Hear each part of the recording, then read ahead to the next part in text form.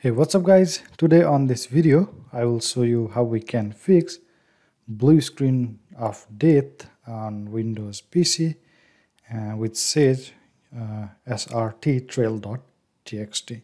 So mostly after getting blue screen of death and unable to boot your computer for 2 times, you will get this automatic repair screen on your computer. So here you have to click on advanced options. And from this window, click on Troubleshoot. And now click on Advanced Options. So here, click on Command Prompt.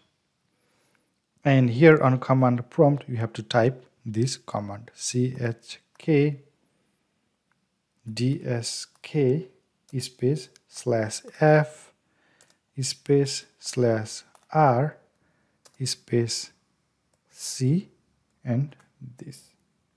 So press enter. So here on my computer I have already scanned for the file system. So here you can see it didn't found any problems.